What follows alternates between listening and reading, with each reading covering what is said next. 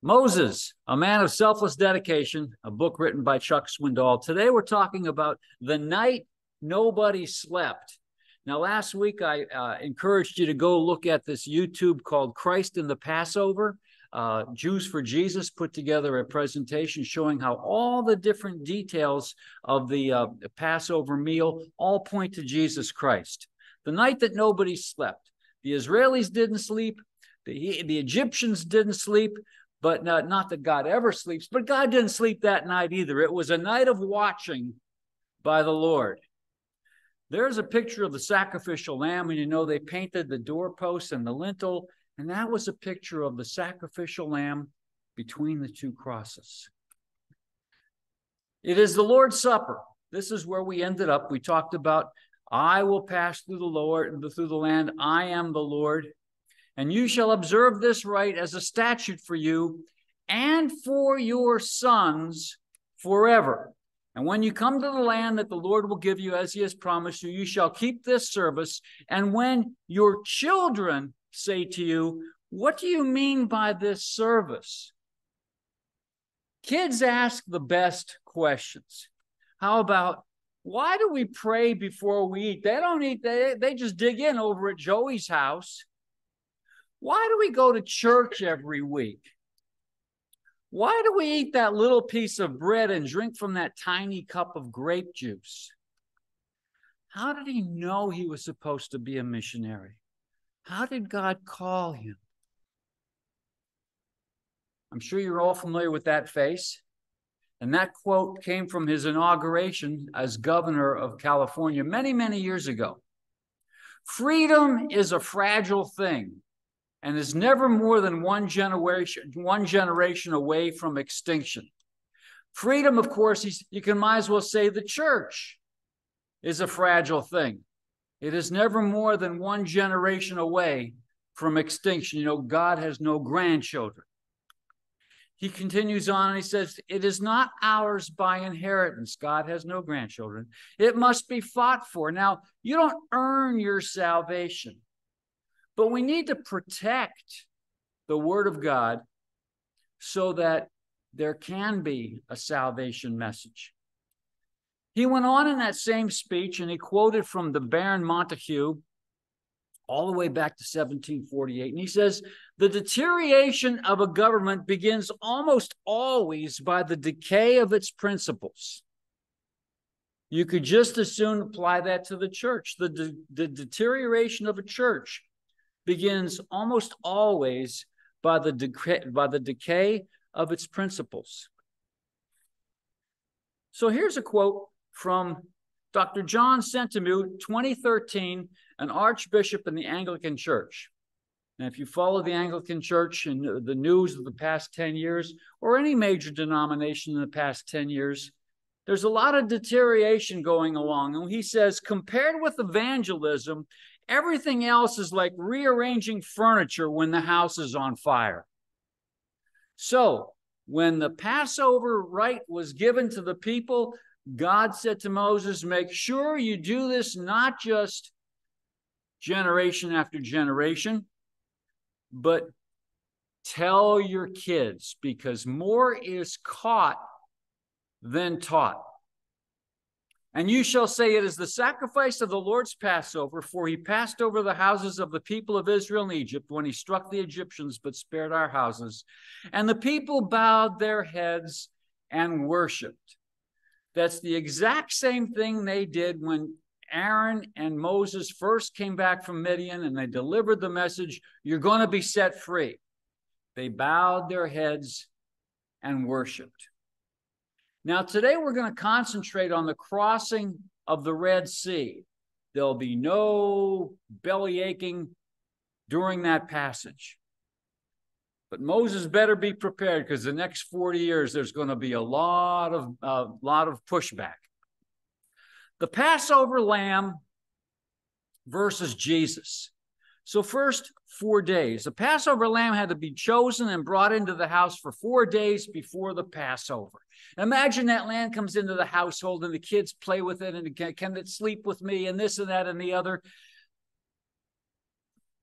But 4 days before Jesus died, He came in on a donkey. And if you study those 4 days between Palm Sunday and his crucifixion, you will find that passage after passage, he's proving that he's without blemish. The lamb had to be without blemish, Exodus 12:5. And we read from 1 Peter, knowing that you were ransomed from the futile ways inherited from your forefathers, not with perishable things like silver or gold, but with the precious blood of Christ, like that of a lamb, without blemish or spot. 1 year old. Now, the lamb had to be 1 year old, and they didn't think about crucifying Jesus when he was 1 year old. But Jesus was at his prime, about 33 years old when he was crucified. Everyone, every house and each family had to have their own lamb. Everyone has to open their heart for what Jesus has done for them and personally accept him as Lord and Savior. And you see the passage there in Exodus chapter 12. Broken bones. The lamb was supposed to be consumed, and not one bone of it was to be broken. You see that in Exodus 12, verse 46. It shall be eaten in one house, and you shall not take any of the flesh outside the house, and you shall not break any of its bones. Now we read from John's gospel. But when they came to Jesus and saw that he was already dead, they did not break his legs. What happened was the chief priests went to Pontius Pilate and they said, you know, we're coming up on Passover and we want to get this thing over with. So Pilate sends out a contingent up to the hill and they take mallets and they break the legs of the other two, because to stay alive, what you had to do was pull yourself up, take a gasp of air, and drop back down again. And with the broken legs, they couldn't pull themselves up. They suffocated and died. But Jesus was already dead. One of the soldiers pierced his side with a spear, and at once there came out blood and water. And he who saw it was borne witness. His testimony is true. And he knows that what he's saying is the truth. And for these things took place that the scripture might be fulfilled. Not one of his bones will be broken. No leftovers.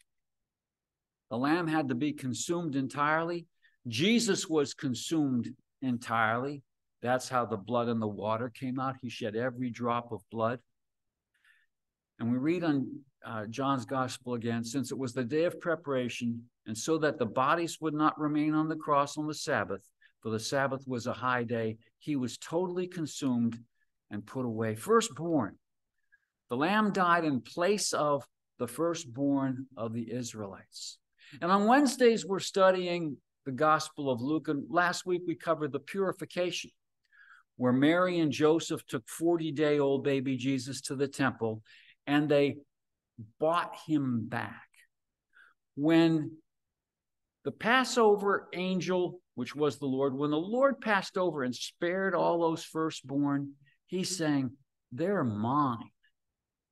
And so when you have a firstborn, you need to buy him back. And so we read from Romans, for those whom he foreknew, he also predestined to be conformed to the image of his Son, in order that he might be the firstborn among many believers. And ultimately, we come to the blood. When I see the blood, I will pass over you. And we read from Romans, but God commends or shows or proves his love for us in that while we were still sinners, Christ died for us. Since therefore we have now been justified by his blood, much more shall we save by him from the wrath of God. And finally, freedom. The Lamb opened the way for those people to be freed from 400 years of slavery. And we read in Colossians, he delivered us from the domain of darkness and transferred us to the kingdom of his dearly beloved, in whom we have redemption. And we read in Romans, the law of the Spirit of life has set you free. Jesus said, if the Son of Man shall set you free, you shall be free indeed. So, faith drives obedience. Israel made history. Pharaoh became history. At midnight, the Lord struck down all the firstborn in the land of Egypt, from the firstborn of Pharaoh who sat on his throne to the firstborn of the captive who was in the dungeon, and all the firstborn of the livestock. Anybody who knows who that is? That's Bo Schembechler. Who was he? Football coach of the University of Michigan. He said, nothing good ever happens after midnight. Now, his record at that school was 194-48. So he must be doing something right. And so when he said nothing good ever happens after midnight, I hope those football players took it to heart. Exodus 12 again. At midnight, the Lord struck down the firstborn, verse 30, and Pharaoh rose up in the night, he and all his servants and all the Egyptians. And there was a great cry in Egypt, for there was not a house where someone was not dead. Now, most of you know my dad was a funeral director. And back in the day when I was his helper, most people died at home and not in the hospital. And so by the time we showed up with the hearse, the lights were on, the people were weeping and wailing, the neighborhood, the whole thing. It was a horrible experience, and I was an observer. Imagine that going on in every house. So there was a great cry in Egypt. Then he summoned Moses and Aaron by night and said, up, go out from among my people, both you and the people of Israel, and go serve the Lord as you have said. Not in Egypt, not away from Egypt, not without your kids, not without your beasts. Just go, just like you said. No compromise, get out of here. Take your flocks and herds as you have said, and be gone. And bless me also. Now, Psalm 103 is my favorite psalm. And lost people can be blessed. I know wealthy lost people. I know healthy lost people. But the Bible tells us that if you gain the whole world and lose your own soul, you profits nothing. And so Psalm 103 goes like this. Bless the Lord, O my soul, and all that is within me, bless his holy name. Bless the Lord, O my soul, and forget not all his benefits. And the first one was, he has forgiven me my iniquity. Regardless of wealth and health, the only long-standing blessing is salvation.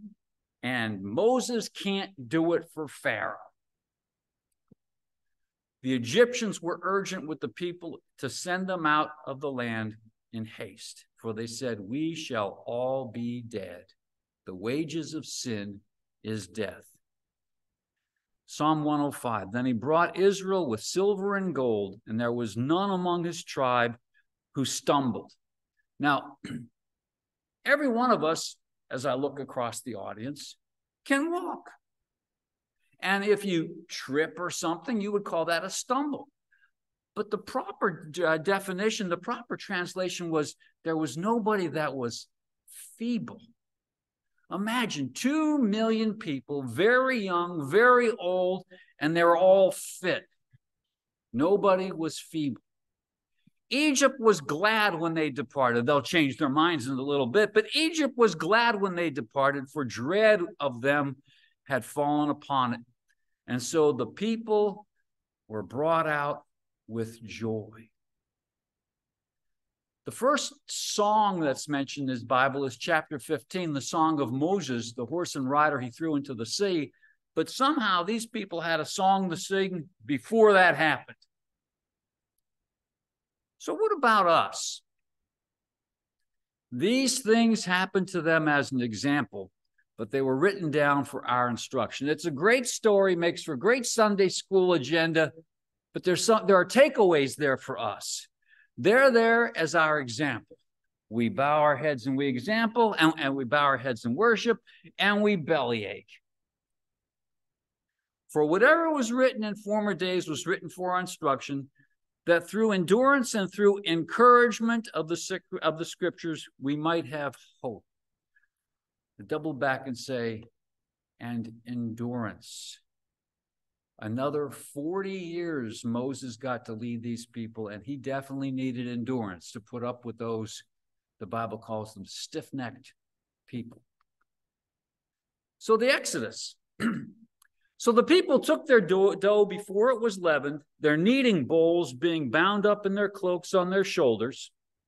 So imagine this bowl inside their jacket. They don't have zippers like the Amish, but inside their jacket, the original backpack. And the people of Israel had also done as Moses told them, for they had asked the Egyptians for silver and gold. And the Lord had given the people favor in the sight of the Egyptians. The Egyptians had dread. The Egyptians were glad to see them go. They gave them whatever they asked them for. And thus they plundered the Egyptians. And the people of Israel journeyed from Ramses to Succoth, about 600,000 men on foot, besides women and children. And so that's how you come up with the math to say there's about 2 million people. 600,000 between the ages of 20 and 50. A good number of them were married. A good number of them had kids. There were others that were younger. There were others that were older. And 2 million people, plus the beasts. So what does 2 million people look like? So there's some artist's rendition, but let's dig a little deeper. Philadelphia has 1.5 million people, and it covers 135 square miles. No beasts, no livestock. I think got cats and dogs, but no livestock, all right? Lancaster County is almost 1,000 square miles. It has far less than 2 million people, but lots of beasts. So if you say somewhere between 130 and 1,000 square miles was the real estate that this crew covered, that's a lot of land. That's quite a pathway they had to make through the Red Sea. Either they took a long time crossing, or there was a great big wide swath. Either way, what a marvel. A mixed multitude also went with them. Some of the Egyptians, by faith, painted their doorposts and their lintels. And the mixed multitude also, on top of the 2 million, with all kinds of livestock. And they baked unleavened bread that was not leavened, because they were thrust out of Egypt and could not wait. And we've covered that verse before, 400 that was mentioned to Abraham versus 430. And it was a night of watching by the Lord to bring them out of the land of Egypt, so that this same night is a night of watching kept by the Lord by all the people of Israel throughout their generations. And so we're covering the chapter called The Night Nobody Slept. We're jumping into chapter 12, between the devil and the deep Red Sea. Now, what phrase do you use when you're under pressure? Some folks would say, I'm in a jam. I'm in a pickle. I'm in a catch-22. I once had some people that grew up in Europe work for me, and I use these colloquialisms. They look at me like, one will say, boss, what do you mean? In a crucible, Malachi chapter 3 talks about the refiner's fire. In the coffee pot, James Dobson talked about going whitewater rafting or kayaking or whatever he was in. And there was one spot where there was a whirlpool called the coffee pot. And he got caught in that coffee pot, and he was afraid for his life. Between a rock and a hard spot, between the devil and the deep blue sea is the phrase some folks use. Well, we've changed that now. We call between the devil and the deep Red Sea. Thomas Paine, during the Revolutionary War era, these are times that try men's souls. Imagine you're walking out of Egypt, never been anywhere else other than the work site. You've got a pillar of cloud or fire before you, and the people behind you saying, get out of here. These are times that try men's souls. And we're going to find they're now leaving Ramses, but they're soon going to be butt up against the Red Sea. There's the rest of that quote. These are the times that try men's souls. The summer soldier, compare that with Valley Forge, those guys almost froze to death. The summer soldier and the sunshine patriot will, in this crisis, shrink from the service of his country. But he that stands it now, the time when that battle was hot and heavy, deserves the love and thanks of man and woman. So that's exactly where they were, between the devil and the deep Red Sea, and God put them there. Sometimes God puts us between a rock and a hard spot, and you have to scratch your head and say, well, why would he do that to me? Why? And I will harden Pharaoh's heart, and he will pursue them, and I will get glory over Pharaoh and all his host. There's a passage in John's gospel. It's the sickness and the death of Lazarus. And Jesus says, this illness does not lead to death. Well, he died, but that was a physical death. This illness does not lead to death. It is for the glory of God, so that the Son of Man may be glorified through it. Why do we go through pain and anguish? Why do good things happen to bad people? I heard A.W. Tozer, I read A.W. Tozer said, well, that only happened one time, and he didn't deserve it. But why do bad things happen to good people? You read 2 Corinthians chapter 1, and there's 7 reasons. And there's one of it, that when we come out of it, we can give God the glory. The real champion is the one who gives God the glory in the middle of the hot seat. Pillars of cloud and fire. When Pharaoh let the people go, God did not lead them by way of the land of the Philistines, although that was near. For God said, lest the people change their minds when they see war and return to Egypt. So there you see a map, and if you can see the little red line, that's the trade route from Egypt up into Israel. Goes up above the Red Sea. It's 110 miles, 11 days journey. It only took the Hebrews 40 years.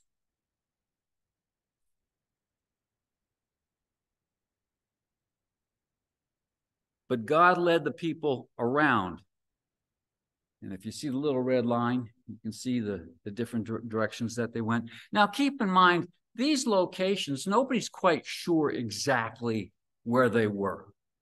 And people will argue one way or the other as to just exactly what it is. And on that map, you can see that little dimple of land where they supposedly crossed over. Well, we don't know if over the ages erosion changed the landscape or whatever, but we do know that they were up against the sea. They were entrapped.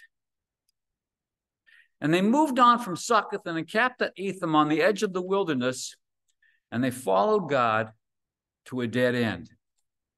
And the Lord went before them by day in a pillar of cloud to lead them along the way, and by night in a pillar of fire to give them light, that they might travel by day and by night.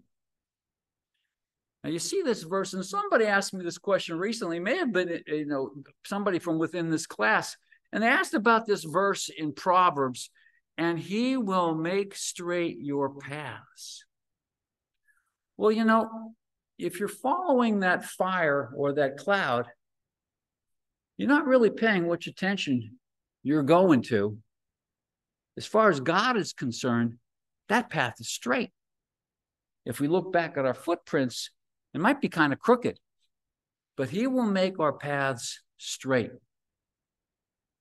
So there's a blow up of that same map, and God led the people around by the way of the wilderness toward the Red Sea. Now, many of you have heard people argue about the Reed Sea. Well, they have a point, but we're going to debunk the point. That word is the same word that is translated in Jonah as weeds, reeds or weeds. And so there's a point there. It's a sea that is famous for the seaweed that's in it. And so it's the Reed Sea. However, when they wrote the New Testament, they could have fixed that by calling it the Greek word for reed, but didn't. They called it the Red Sea. And there's the Greek word. Now, Hebrews 11, by faith, the people crossed the Red Sea. Imagine, keep in mind, they didn't see the movie, they didn't read the book. There's the army on the one side, and there's the ocean on the other side, and all of a sudden the water is split, the ground is dry, and Moses says, go. By faith, those people stepped down into that valley. Now, they were followed by the Egyptians.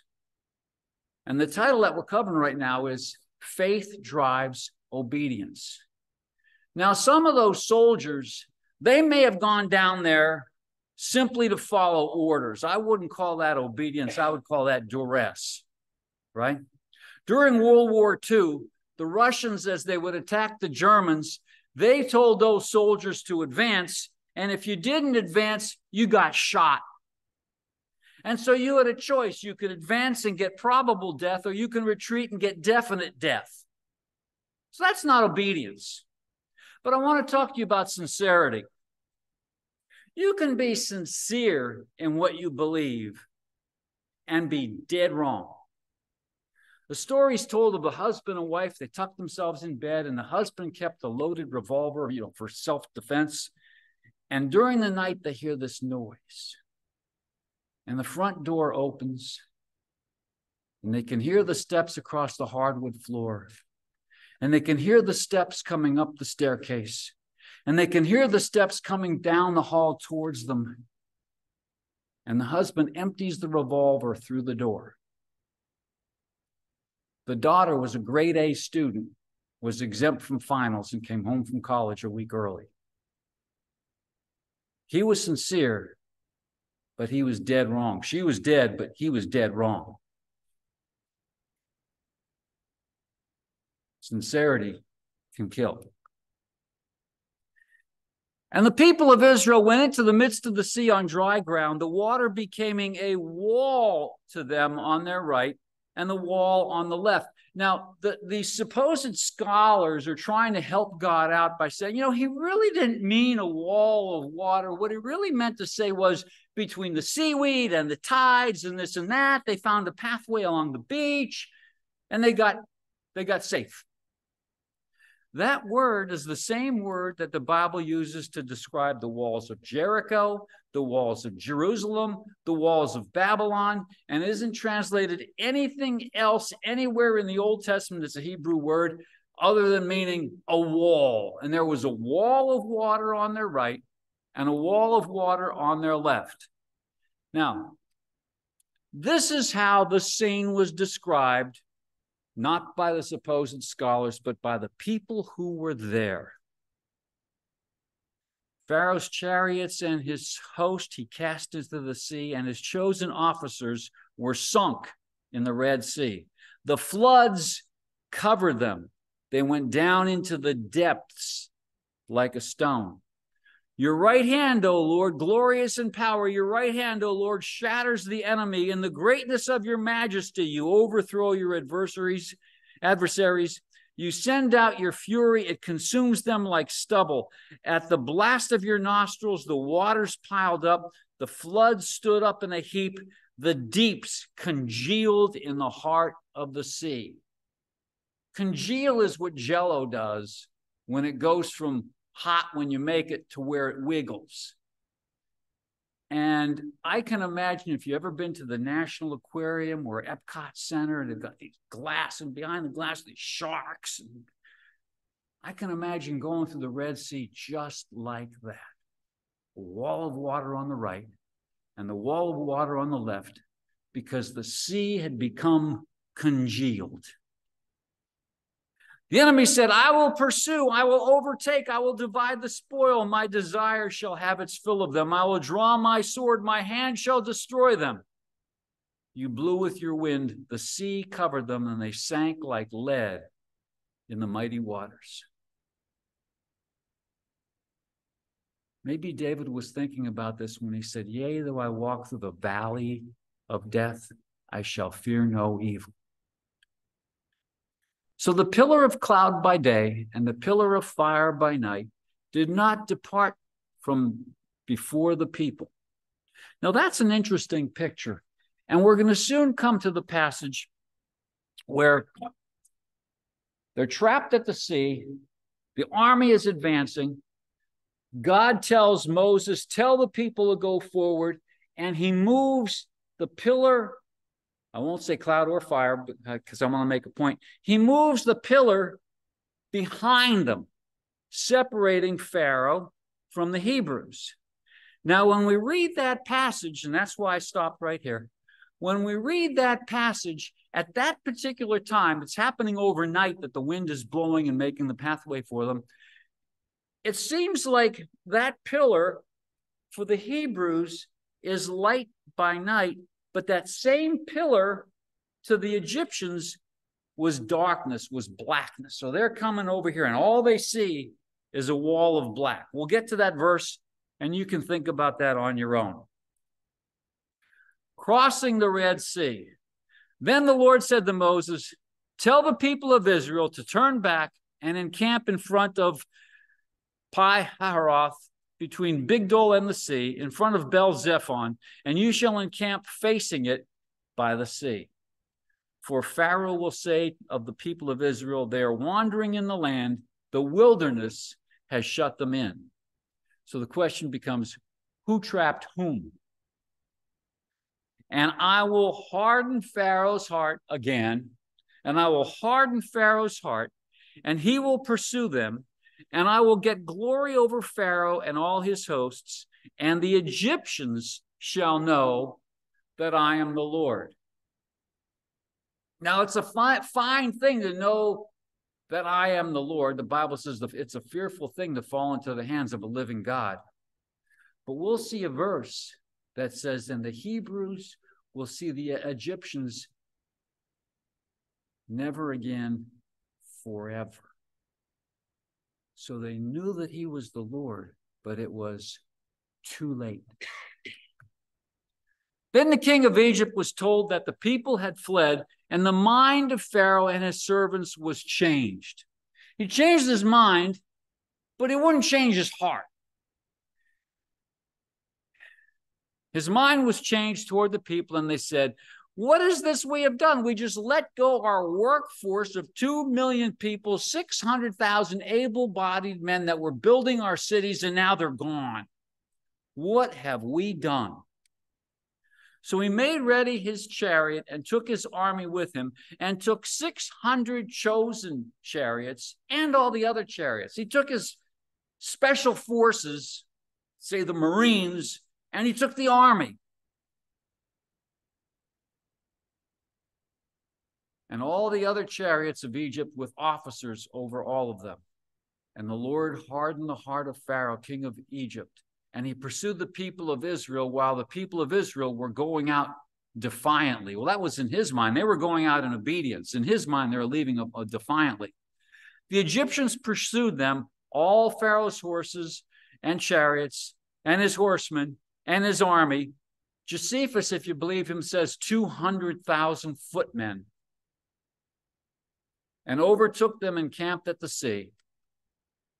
And when Pharaoh drew near, the people of Israel lifted up their eyes, and behold, the Egyptians were marching after them. Now, they came to the sea, which means the walking is done. They have conversations. They've got the animals going on. I don't know if they saw this cloud of dust going towards them. I don't know if they heard like the thundering of the horses coming. But behold, the Egyptians were marching after them, and they feared greatly. King James says sore afraid, just like the shepherds, not regular afraid, but sore afraid. And the people cried out to the Lord, just like Peter on the Sea of Galilee. You remember the passage, Jesus was walking on the water, and Peter said, if you be Jesus, bid me come. And Jesus says, come on. And Peter steps out, and he's walking on the water. But then when he shifts his attention to the winds and the waves, what happens to Peter? Down he goes. And Peter cried out. And I love that verse. The Bible says, and Jesus immediately stretched forth his hand. He didn't say, well, I'm going to let Peter take a dip once in a while so he realized how foolish he was. He immediately stretched forth his hand. They said to Moses, is it because there are no graves in Egypt that you have taken us away to die in the wilderness? What have you done to us in bringing us out of Egypt? Is not this what we said to you in Egypt? How many told you so's have we had so far in these chapters?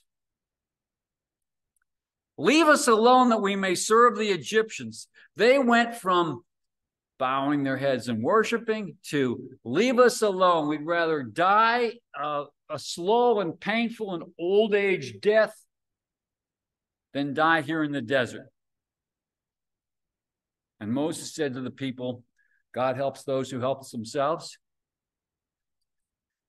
No, God helps the helpless. Some people think that phrase, God helps those who help themselves, is in the Bible. It's not in the Bible.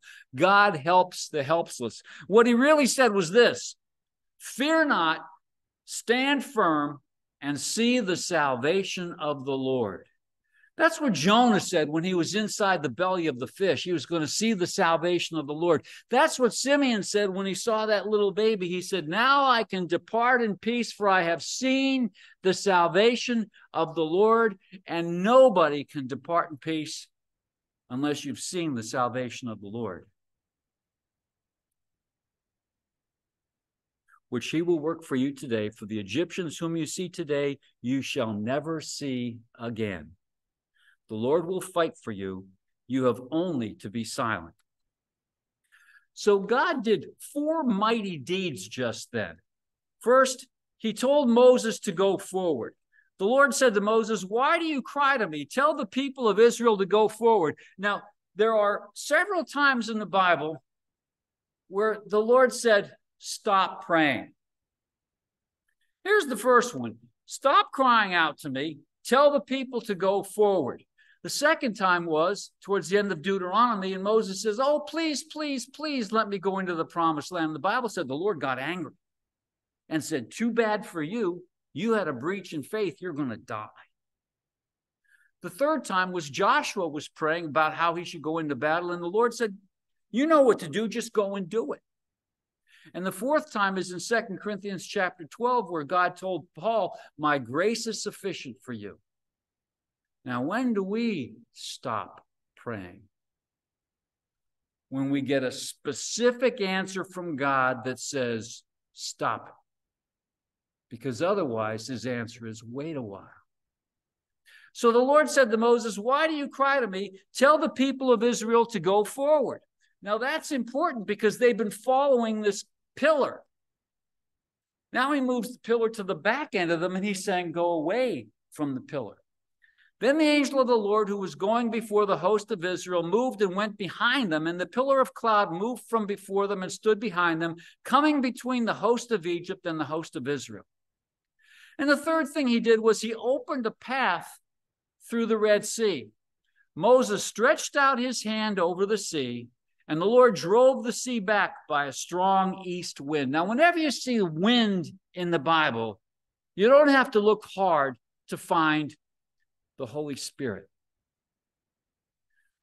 When Jesus was talking to Nicodemus, he talked about the wind. When the day of Pentecost came, the Bible says there was a sound like a mighty rushing wind. The Holy Spirit was there just like the times of creation. And the Lord drove the sea back by a strong east wind all night and made the sea dry land. Before we started, we talked about, well, I was talking about the water table and the ponds coming down. Now, that water has gone down gradually, but I don't even want to walk on the part that used to be wet because it's all slimy and greasy, and I'm going to end up in the pond. But that wind dried up that muck, and they could walk on dry ground.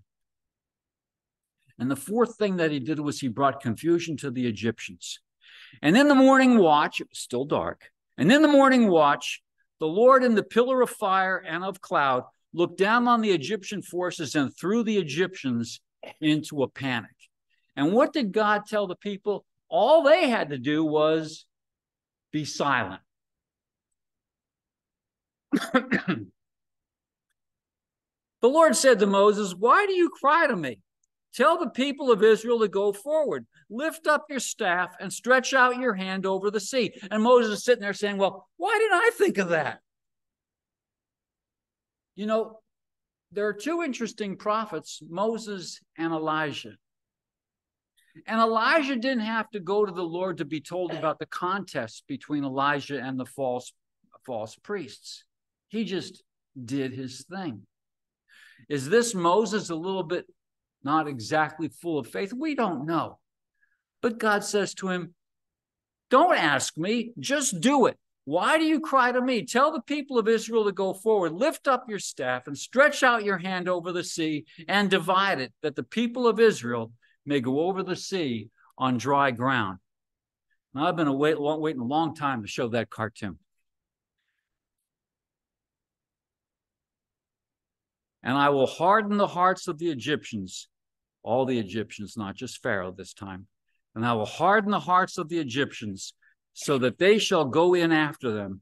And I will get glory over Pharaoh and all his hosts, his chariots and his horsemen. And the Egyptians shall know that I am the Lord when I have gotten glory over Pharaoh, his chariots and his horsemen. And then the angel of God, who was going before the host of Israel, moved and went behind them. And the pillar of cloud moved from before them and stood behind them, coming between the host of Egypt and the host of Israel. And there was the cloud and the darkness, and it lit up the night. Back to that one picture I was showing you. Was it darkness? Was it blackness to Pharaoh, but yet it lit up the light for the Egyptians? We don't know, but God was taking care of two different populations, two very different ways. Then Moses stretched out his hand over the sea, and the Lord drove the sea back by a strong east wind.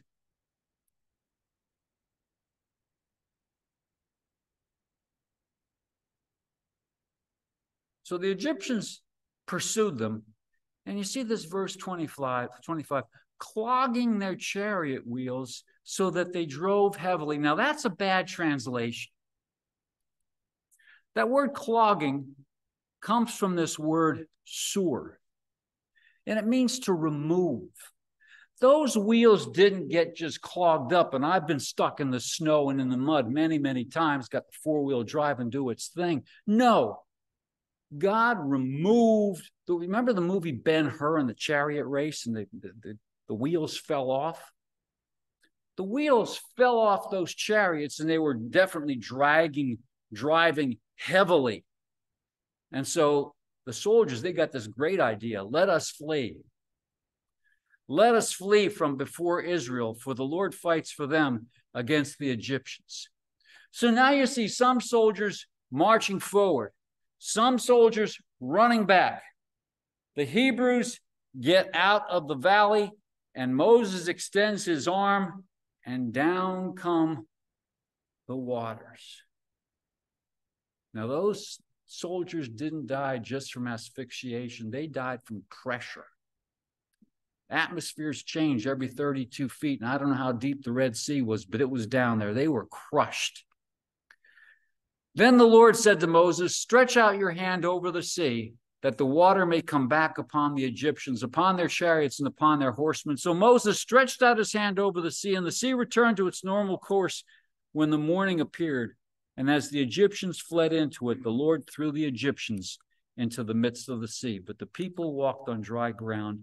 And thus the Lord saved Israel that day from the hand of the Egyptians. Israel saw the great power that the Lord used against the Egyptians. So the people feared the Lord, and they believed in the Lord and in his servant Moses.